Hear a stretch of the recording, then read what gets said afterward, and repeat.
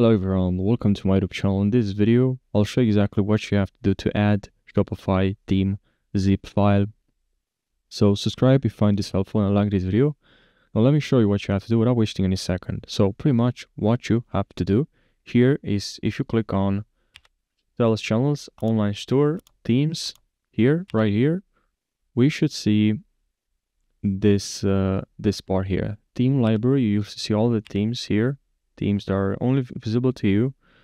Now you can also download or add some. We can visit theme store where you can find all the themes, more themes, paid or free, so many themes. But from here you can see add theme. Please click on add theme. And now please click on upload zip file. Now you'll be able to upload your zip file from here. Very simple, upload a zip file of your Shopify theme, upload the themes. Will be unpublished by default, maximum file. You can also just download, let's say, a theme that you're active on, your current theme. You can download it. Maybe you need just to save a copy. So this option can be very helpful.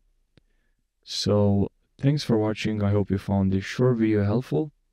Take care.